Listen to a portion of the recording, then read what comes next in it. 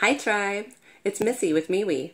I hope you're having a great morning on this gorgeous Thursday, March 28th, or afternoon, I suppose, or evening. It usually takes a couple hours to upload these videos, so whatever day or time it is in your neck of the woods, I hope it's a great day.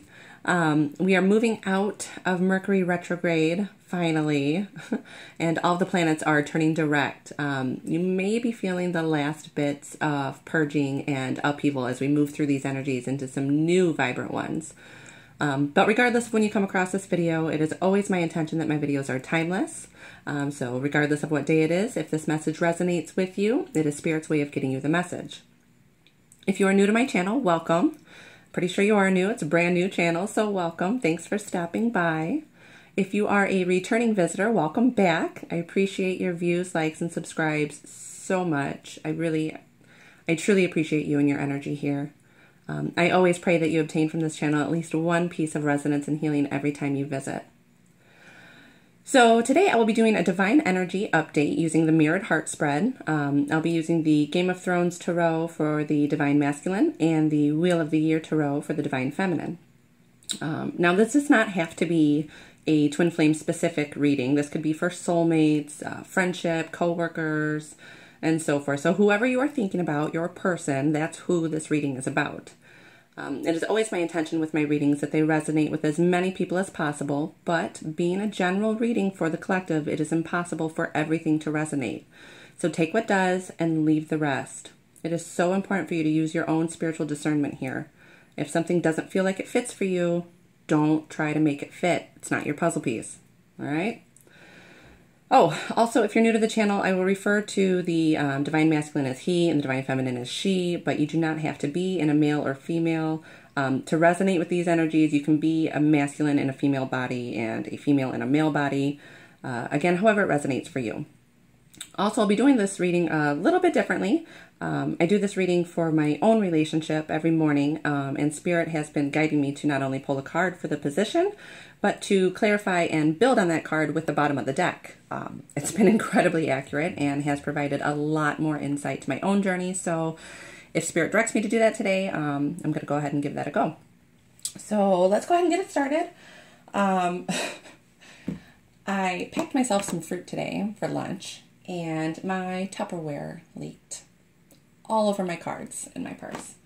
So I had to spend some time this morning separating them all, cleaning them all, making sure they're not sticky. Some of them are still a little flimsy. It's sad. Now, things like this happen when to try to discourage, to get healing messages across. You might notice these things popping up. It's also part of retrograde, things just being screwy and out of whack, miscommunication. Priestess just wanted to show itself. Intuition, spiritual enlightenment. So they seem to be shuffling okay. They smell delicious. Yeah, these ones are pretty okay. It was my Game of Thrones one that got pretty damaged. So I still suspect this will turn out just fine. But I had to spend a lot of time cleaning my cards, so this reading might be a little shorter than normal. I've already prayed over the cards. We're going to start with the union energy, the heart of the union.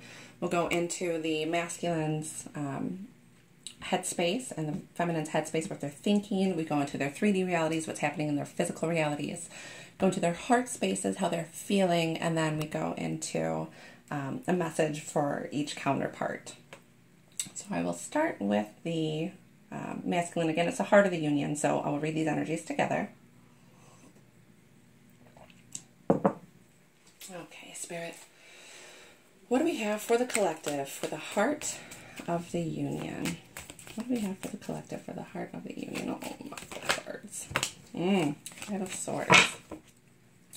With the bottom of the deck being the Empress. Okay, let's see what we've got here. So Five of Swords. Swords are mental conflict. Fives are big changes. So there are some big changes in the mental space for the union. with the Empress showing it herself here, I think that has a lot to do with the feminine energies. So no longer, the swords are down, so no longer fighting the feminine energies and embracing them in the union. Thank you.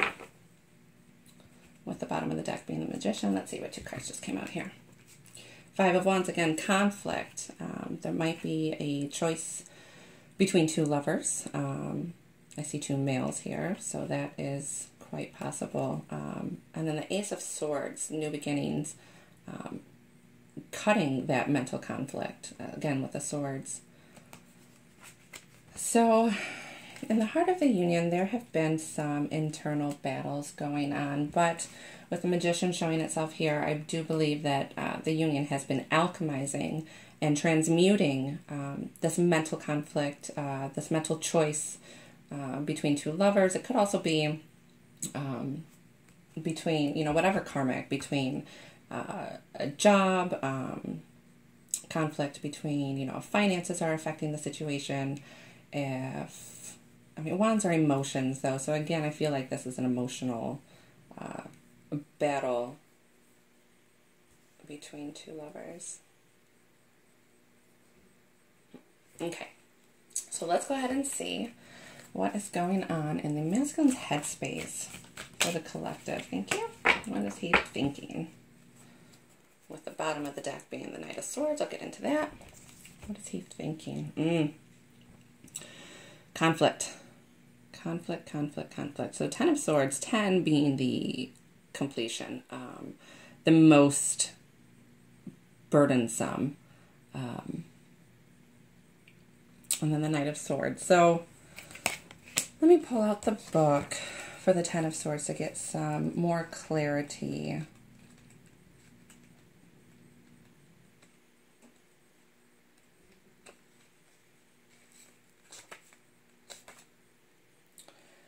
Okay, so in his mental space, finality, truth, and endings. A bond is broken. The 10 is the card of endings. The evidence is unmistakable. A decision final. Although you may be shocked or confused, with hindsight, you will see the situation has been building for some time. The upside is that all the surrounding tension has disappeared, making way for you to move on top. Okay, and then with the Knight of Swords. So the masculine, knights are, you know, drama, stress, conflict, change. As an individual, this knight is bold and determined. He has charisma but lacks finesse. Applied to a situation, he stands for sudden drama and conflict, and he often reveals relationship stress, family discord, or other personal challenges to be overcome. So, obviously, he's got some big challenges in his mental space that he is overcoming. He may have ended a relationship. He may have ended a job. He may have ended some other conflict, mental conflict that he was having within himself.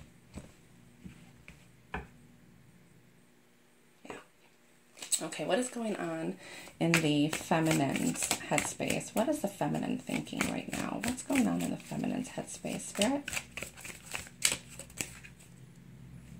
Thank you. Hanged Man in reverse with the Chariot. So Hanged Man upright in reverse kind of, to me, always symbolize the same thing. So in reverse here, in her headspace, she is no longer hanging around. She's no longer waiting. She's no longer frozen in the mud. There is, you know, upright, you can see there's new growth. There's a light shining down here. And then with this being clarified with the Chariot, which is movement forward, new beginnings, ready to move forward, no longer hanging around. In her headspace, she is ready to go, ready to move forward and I'm ready for new growth. Yeah. Okay. So what have we got going on in the masculine's 3D reality?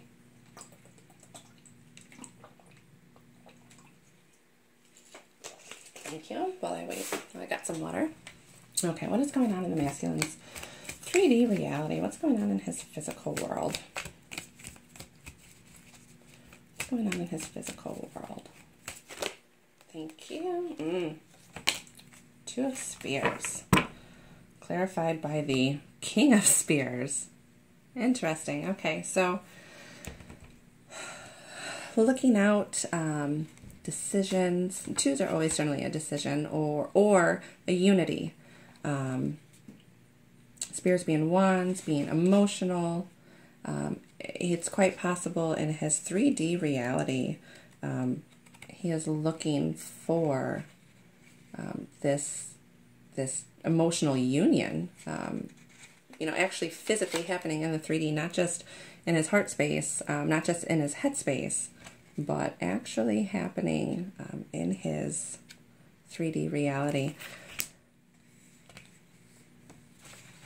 Yeah, partnership plans, choices, travel. The 2 reveals a choice. If you're ready to leave the security of your castle, it is time to visualize the possibilities and make a plan.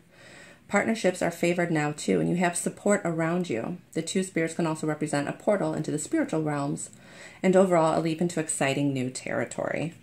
With this being clarified by the King of Spears, which is the Divine Masculine, he is in his emotional best. He's a king. He's got honor, freedom, openness, inspiration. This king is engaging and charismatic. He's passionate about what he does. So this also, might be a business startup, communications, the arts, travel industry. But applied to a situation, he's got a light bulb moment and offers a way to creative freedom. So he's looking to, in his physical reality, he's looking to make this choice, come forward in partnership as his true emotional king self.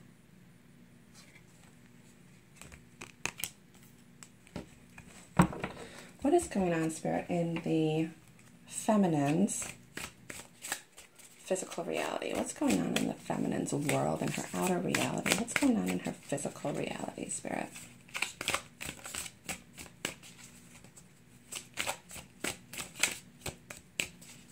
What's going on in the feminine's physical reality?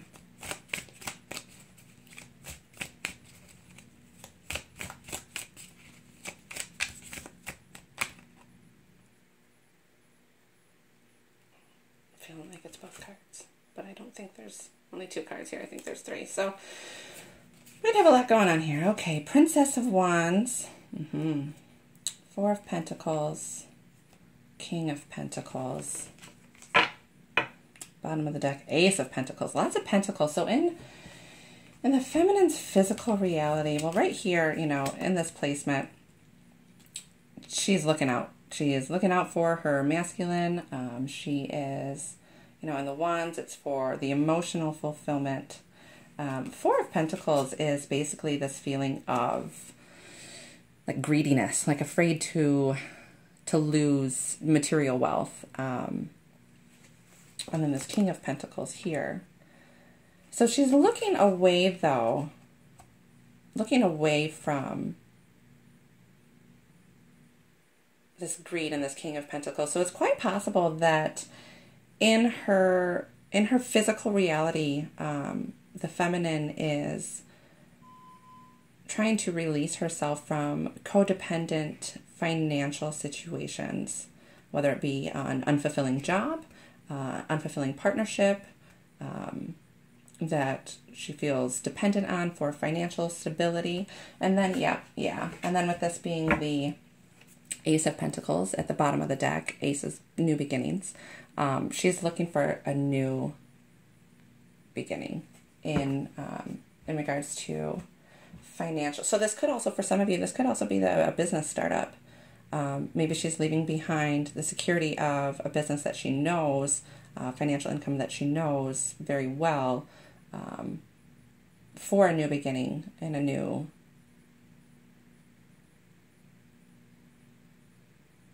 source of income. Interesting. Okay, so what is going on in the heart space? What is going on in the masculine's heart space, Spirit? What is going on in the masculine's? Oh, goodness. Well, I'll take them. Okay, well, let's see what's going on. Oh, goodness. Okay, so in his heart space,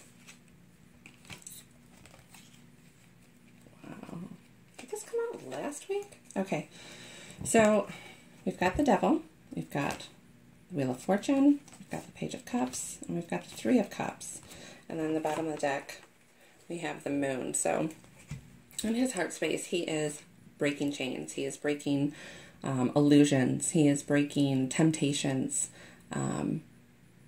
because he is ready for a new beginning. Now, this isn't even necessarily also his doing. This is being a major arcana. This is divine intervention, Spirit and God's intervening for this new beginning.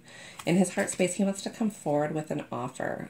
Cups is emotion. He wants to come forward with an emotional offer, but he might not be feeling quite ready.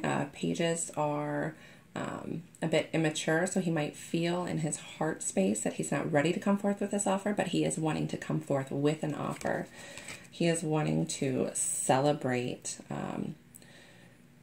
Threes are celebration, unity, community. So this could even be like a public recognition. Cups, again, is emotional fulfillment.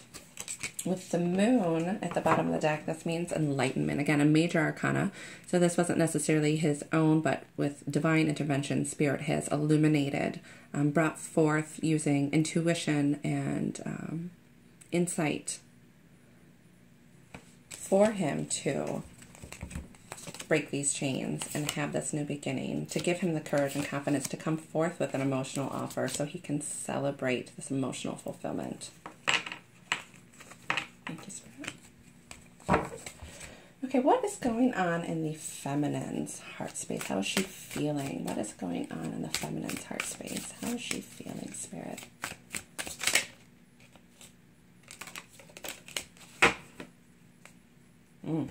Bottom of the deck, Three Swords reverse, so no more heartbreak. What are these two cards here? Major arcana is the Hermit and the Hierophant. So both of these are spiritual in nature. With the Three in reverse. This is spiritual union.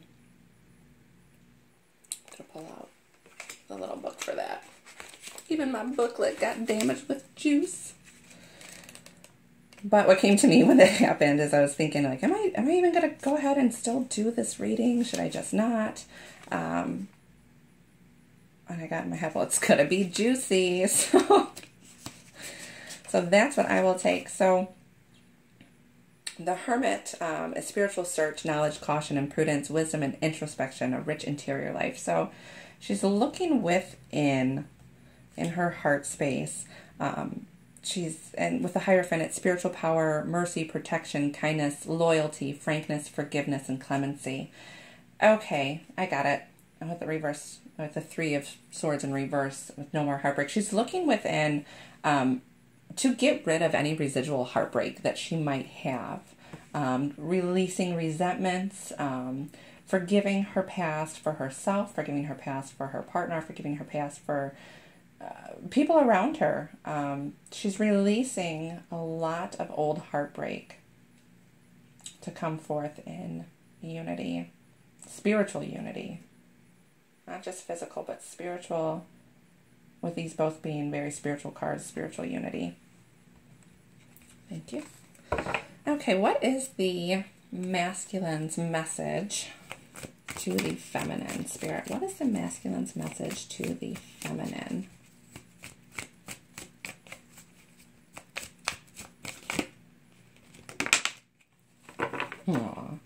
Aw. Okay. So we've got the Ten of Cups. Cups are emotional fulfillment. 10 is the, Mac Daddy of emotional fulfillment, the completion. And then we've got the Knight of Cups coming forth with an offer, emotional offer, no longer in a page. Now definitely in, Knights are movement. Knights are actually coming forth. So I believe what his message to his feminine is, I'm coming forth with an emotional offer, with my cup filled, so we can have this together. So we can have complete emotional fulfillment. I'm coming forth with an offer. So get ready, feminines, to have this emotional fulfillment. All right, Spirit, what is the feminine's message to the masculine? What is the feminine's message to the masculine?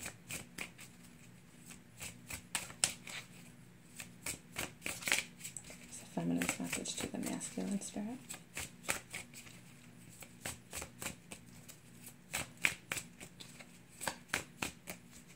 Does she have anything to say? She might be keeping quiet these days, huh? There we go. 9 of Pentacles. At the bottom of the deck.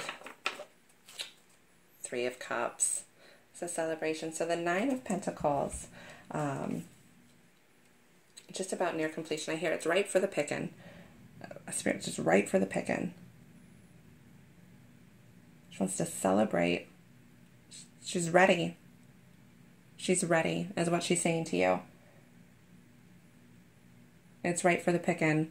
If you are wanting to come forth with this offer, I'm ready to accept it. I'm ready to accept it, and I'm going to celebrate about it.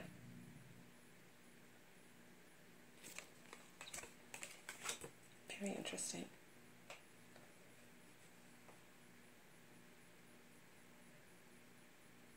I'm really feeling called to pull a Romance Angel Oracle. Okay, I'm going to go get that real quick. Just a moment. Okay. So I went to go get my Romance Angel Oracle, and I was also called to grab my Michael deck. So we're going to have advice from Spirit for the union. Thank you, Spirit. My poor cards. Advice for the union from Spirit with both the Romance Angel Oracle card clarified with the Archangel Michael Oracle card. I haven't looked at these yet. I don't even know if they got with the juice. But I expect it to be juicy. They look okay. Yeah, they look all right. Okay.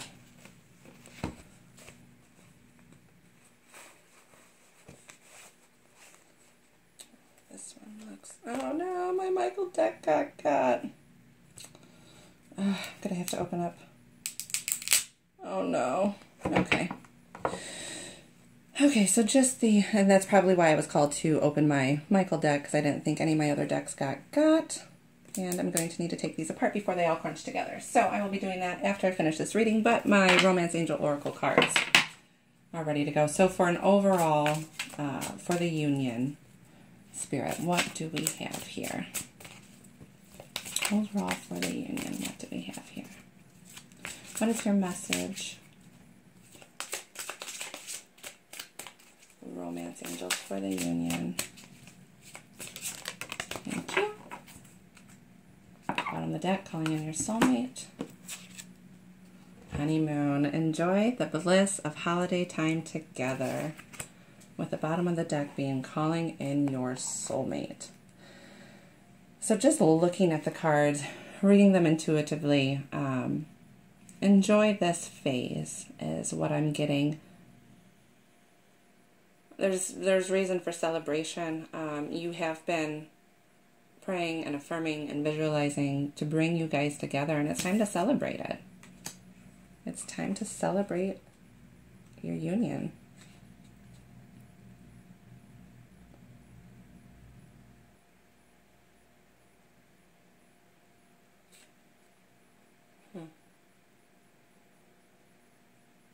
Okay.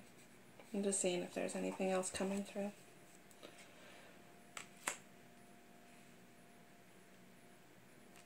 All right, well, I hope you enjoyed your reading today. I hope that it resonated with you, and I pray that it brought forth love, healing, and insight. Thanks for understanding about my cards. And if you like the vibes here, please like, share, and subscribe. If you would like to book a personal reading with me, please check out the link below in the description box.